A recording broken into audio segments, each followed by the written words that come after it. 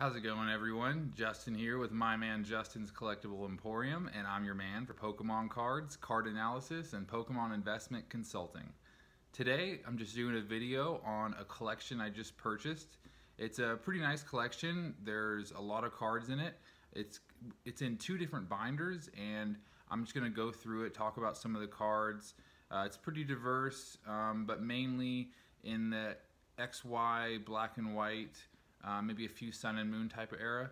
But there is a few really cool cards in it, and I even got some Yu-Gi-Oh cards. And I don't know much about Yu-Gi-Oh cards, so when I show them, if you do know about Yu-Gi-Oh and you want to point out any that you notice that are more valuable, please feel free to comment that in the comment section. Let me know, hey, that's a valuable one, because I have never sold Yu-Gi-Oh cards. So this will be a new addition to my store. I'll have some Yu-Gi-Oh cards now.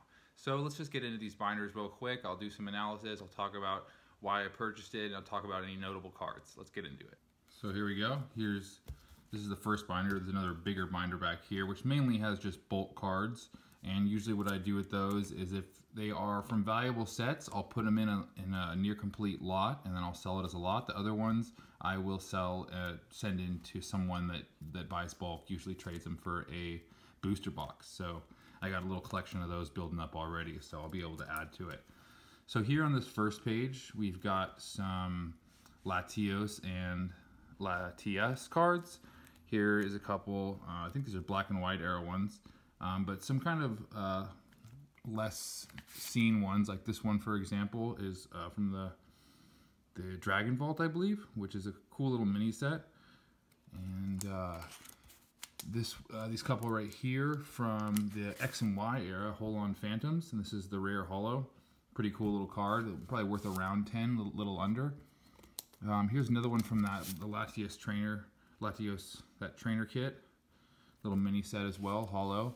Definitely be interesting for someone collecting Latios and Latias. Here's another one from the trainer kit. So good to see that. Dragon types always run a little more than other cards. And let's get into it deeper. So more dragon. So this guy was also a fan of the dragon type, as I am myself. Got the white Kyurem's, black Kyurem's, black and white arrow rare holo, another white and black one. I'll probably sell those in a little lot together. Here we have here's a black and white, one of the plasma set ones.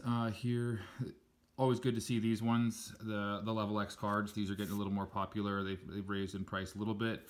They haven't increased in price as much as the EX era and Wizard of the Coast era cards, but they have seen a bit of an increase. I'd say probably about a 10% versus about the 33% increase in the last year that we've seen from the Wizards of the Coast era cards in some of the EX era.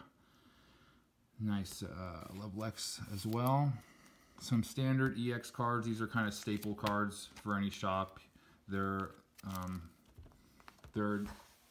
cheaper, so people don't have to make a big investment to buy them. It's a quick, easy buy, which are good to have, you know, because they do add up when you have $2, $3, and $4 cards in your shop. When you sell 100 a week, you know, that's an extra $300 or $400 that you're going to add to your revenue, and that's something that's important. Good to see these full art. I really like these full art secret rares from the X and Y era. The Breakthrough Mewtwo has always been really popular. It's about a little over $10 card. This Mew RC Radiant Collection promo is a great Mew. I've talked about it before. I think it is one of the nicer Mew artworks, and it has that Radiant Collection specific holo pattern, which looks really nice. I think it's one of the nicer Mew artworks, alongside, say, the Shining Mew from the Japanese Neo Destiny set. I think it actually really is on par with that card, while, you know, and that card is about 10 times or more, maybe even 20 times more cost than this one. So it's a nice card for any Mew collector, and they can afford to purchase it usually. So it's nice to have that. Some more Mews and Mewtwo's. This card right here is a nice little card. The Pokemon Rumble. This is a nice, unique little subset. that was released. There's 16 cards in it. I've had this card before, and it had like a crease, and I think it sold for like $12 or $15. So this card right here in this condition is probably about a $25 card, which is very nice. Here's I think that's the EX Dragon. No, not the EX Dragon. I'm sorry. Something with dragon in it. Well, it's a black and white set. So move on. Some more level X cards. These are always good to see in a lot. They sell well. They're going up in price. Darkrai's cool Pokemon. These little special promos, I think these were in the boxes, sell pretty well. The Tyranitar is one of the more valuable Prime cards along with the Mew, so that's about an $8 or $9 card. Salamence here is about a $25 card it has recently sold one for. In better conditions, they can sell upwards of $40 in about mint condition. Here's this, another one of the promo X and Y era cards. This card's cool here. This is from the EX era Pop Series 2 promo. It's a nice little card. Some full arts, some more Prime cards. Got some black and white full art cards. That's a nice little $5, $6 card. Same with the Reshiram. The full art Houndoom is a nice little card, about a $5, $6 card. And it's good to see cards in that $5 and $6 range. That's kind of the sweet spot for cards. Some break cards, I'll probably sell those in a little lot. Evolutions, the Radiant Collection Flareon is a nice card it sells. This full art Primal Kyogre is about an $18, $20 card. So it's a nice little card. Same thing with this Mega Gyarados, it's about a $10 card. Got some duplicates of these Kyogres.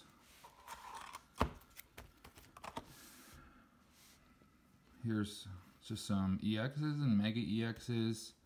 Just kind of solid staple cards. You know, they don't sell super fast, but they do sell, and that's a good thing for a store, because you know that within a month or two max they'll be sold. This Mega Blastoise is a really popular card from XY Evolutions. Again, about an $8, $9 card.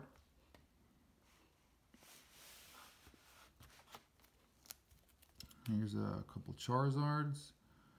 This is black and white era Charizard, a little older, just before X and Y. These two Mega Rayquazas here is also $7, $8 cards. Those are good. Also, you know, they're not super fast sellers, but within a month or two they sell. So that's a good thing. There are cards that the cards I don't like to list, for example, would be something like this. Like this Kyogre right here could take up to 3-4 months to sell. And I like to have them move a bit faster than that so I can get a return on my money to buy new collections and keep the kind of the store moving. Some more kind of standard EX cards. Here we have some of the legend cards. These are great to see. We have the Palkia Dialga, we have the Kyogre Groudon, and the Darkrai Cresselia. And that's cool because it's the top half too, which that shows the Darkrai. I think it's a really, really interesting Darkrai artwork. There's none other that looks like that. It kind of has the Tim Burton's Nightmare Before Christmas kind of feel artwork to it, which is pretty cool. Some full art. Here's a black and white era full art. Those go for a little more. They're a little older. Here's from the earlier, like this is the Emerging Powers kind of era of black and white. Earlier, these sets were not that popular. They only had a few full art cards in it. It was just a little underwhelming, but they really improved with the later sets because they also released some of the shinies, which there is some of those in this set, which is really cool. I love the shinies. I actually sent a bunch of them into PSA because I think they're going to be a really hot card in the future once they become a little older and a little more scarce. But we'll talk about those. This Sceptile EX is a pretty popular card. It'll be above $10 card most likely. Same thing with Dragonite here, around that $10 range. This Gengar here too, around kind of above the 6-7 perhaps. All these here, all the cards on this page are going to be around the $5 and $6 range. This is the secret rare Mega Heracross, still only about a $4 or $5 card. Some more EX cards. Here's the Mega Latios here. It's gonna be about $6.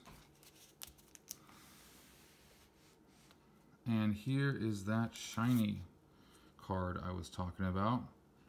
I really like this subset of shinies. I think the black and white era really redeemed themselves when they started releasing the shiny cards.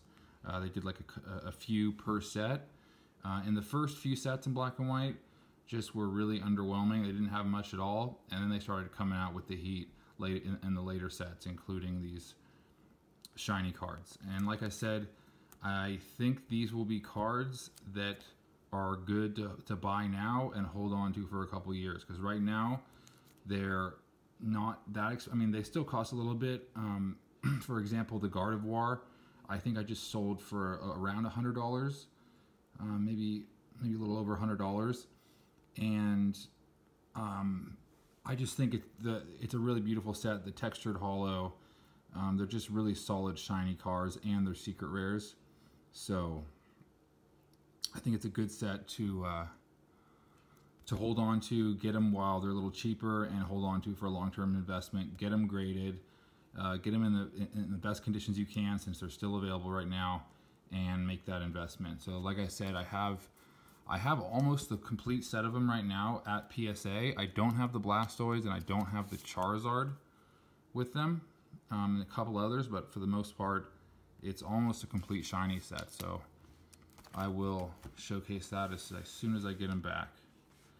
These next pages here, nothing super interesting. There's actually another Virizion. Interestingly, you have two of the same shiny. This one just has, I thought I saw a crease in it, but I guess not. So here, another Virizion, very cool. This one seems to be in a little better, oh, there's the crease. I knew I saw a crease. There's a little crease in the back. You can't really see it much in the front, which is nice. But, so it'll still look great in a binder. This will still be a very collectible card. And having cards like that, when you buy collections, you want to have at least a few of these higher end ticket cards, because you know it's really hard to scratch out a profit out of these a lot of the time. I mean, you're making $1.50 a card some of the times, and it's nice to have a few of these higher end ticket cards to kind of boost it up, to allow you to make at least a little bit of profit for doing all the work of selling all these cards individually and doing everything it takes, answering questions, dealing with the people that get the cards and say they didn't, having to refund them, which is really unfortunate that people will be dishonest about receiving cards sometimes. But for the most part, people are honest and good, and that's really nice to see. Some more EX cards. Some of these rare non-holos from those I'll just send in for bulk most likely. And we got some just kind of rares here. Here's some fake cards actually. These are all proxies. If you don't know how to spot these, one thing you can do is when you tear them, you can see that it has this little cheap layer on top like that. That's a total fake. No, real cards don't do that. So, and those weren't in the picture, so he didn't sell them as really part of the set. They were just thrown in, so I'm not really worried about it. Now we get into this one. Here on the first page, we've got a couple cool cards. This Mewtwo, for example, is definitely a card that I will sell, even as a rare non-holo part of it's a Mewtwo, and it's part of an older set, an EX era set. Here's that Jirachi. I think it came inside the movie as a promotional card. This Dark Dragonair from EX Team Rocket Returns. These I will sell individually because people are buying these right now. Here's also the Team Rocket's Meowth. Nice little Meowth card. Most of the cards in this collection here are just kind of bulk stuff. There's a few nice little cards. Here we have this Prime Caesar. We have this little Zoroark promo, and this rare holo from Dragon Frontiers. So those I'll put to the side, just like this Typhlosion. So this is something I haven't gone through yet, really, but I will have to go through it. Here's a cool little Pikachu Libre card. Definitely going to be interesting for Pikachu collectors. It's not very common you see that card. This Dark Tyranitar here, the World Championship promo from 2005. It's a cool little card. And this binder, I didn't know what I was getting in it. So this is all kind of, it was all surprising. I've already glanced at it. But it's definitely a fun part of buying binders is when there is some cards you don't know what it's going to be, but you make your purchase based on the cards that you can see, and then everything else is kind of a plus, and you just hope that there's going to be something that really sweetens up the deal. In this case, nothing too crazy. Just little things like this will help me get my my investment back. Even little cards like this, it'll be a couple dollars, but everything really helps because the profit margins are getting really tight right now with Pokemon collections, because like I've said, there are a lot of people competing for these binders right now, especially on eBay. There's an extreme amount of competition, and it makes it so it's really hard to get a price that you can make some really good money. So so this here will be another card that I do list individually, but a bulk of these I will just be putting in stacks of 100 and sending off to people that purchase bulk. Here's a couple nice little cards that I will keep. Here's a nice, this is either Fire Red Leaf Green or Ruby and Sapphire. It's definitely one of the EX era holos. So it's fun to go through, check out the cards. I'll see if there are a large amount of a certain set and see if I want to put it together in a near complete set, because that's something is a much better way to get a greater profit out of than just sending them in as bulk. Here, this Vaporeon I will probably sell alongside that Jolteon. Here's Team Aqua's Walrein. That'll be a card I list. This collection has a lot of these league promos in it, World Championship promos in it.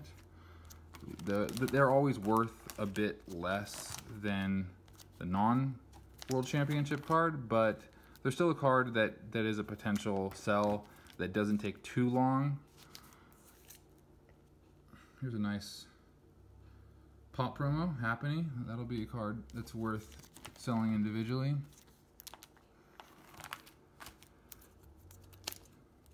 This is an interesting card. I think this is a McDonald's promo right here.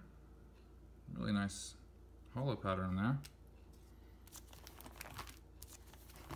So as we get to the back, we're going to get to these Yu-Gi-Oh cards as well, and I'll check those out. Now, here is a nice card. Crystal Guardians is a nice little set, and an Ivysaur, and any of the base evolution Pokemon are a little more popular from the first gen evolutions of the starter Pokemon. Yeah, there's a league promo. Another World Championship card. So what I'll probably really do, what I'll be looking for in this set is EX era, to see if I could put it together a little near complete EX era set. This is a cool little, I'll sell these together. These two World Championship promos. They're evolutions of Magnemite and Magneton.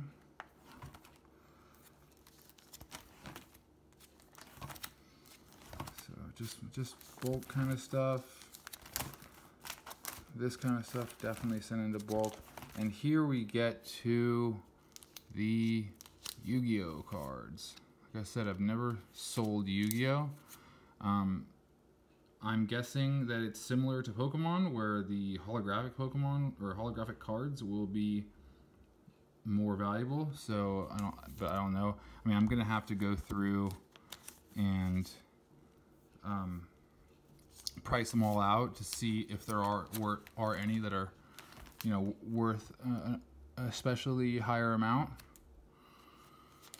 Here's the Skill Blue Magician. That looks kind of cool.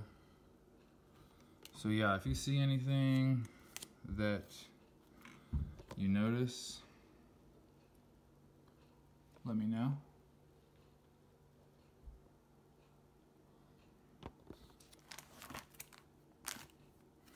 There's another Skill Blue Magician. They're pretty cool looking cards. They kind of remind me of Magic the Gathering,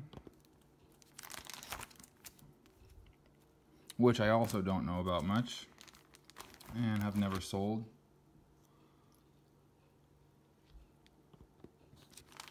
Most of these are, oh, here's another dragon that's hollow.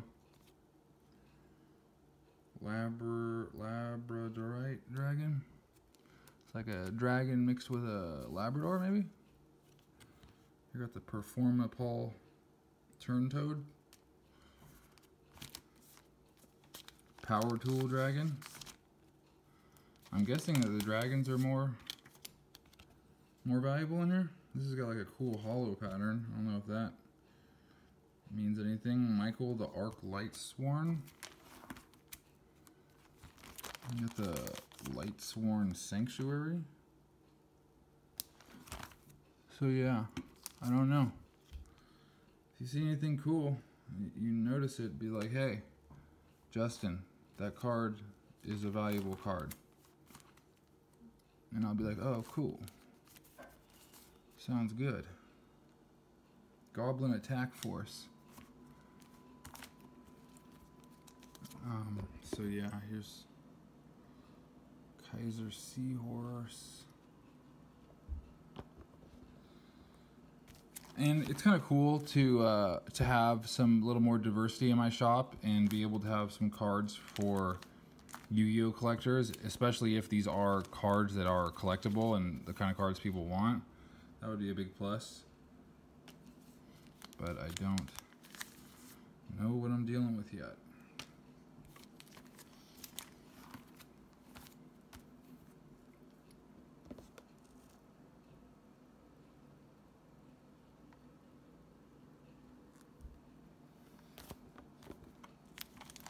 So there it is.